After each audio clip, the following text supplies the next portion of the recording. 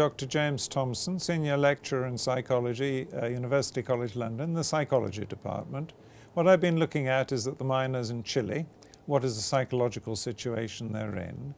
At the present, what we can say about them is that after about 20 days underneath a mountain which has collapsed on them, they're in pretty good shape.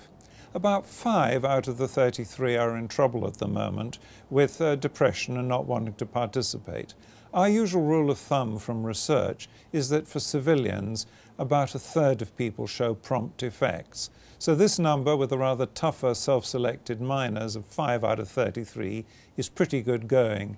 Although the situation now is much better than it was when they didn't know whether they were going to be found, in a sense, now that they are, inverted commas, partly safe, they can allow themselves to be depressed and anxious and impatient and all the sorts of things which, in one's pure survival phase, are really something of a luxury.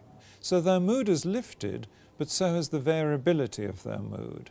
When there are setbacks, which there will be, then one can expect some colossal drops in mood, which the group as a whole will have to manage.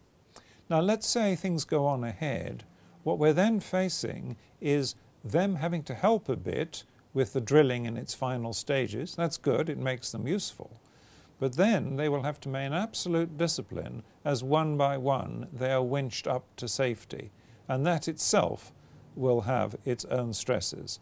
That's the one time when I, as a psychologist, would say perhaps a little bit of light medication might help.